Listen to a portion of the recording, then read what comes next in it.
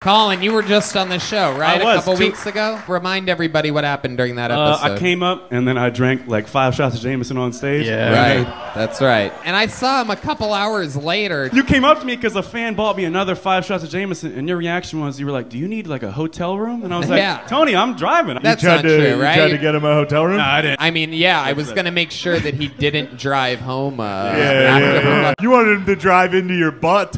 Yeah.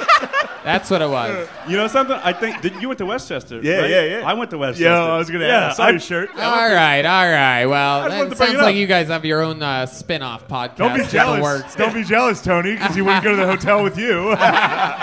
The boy is mine.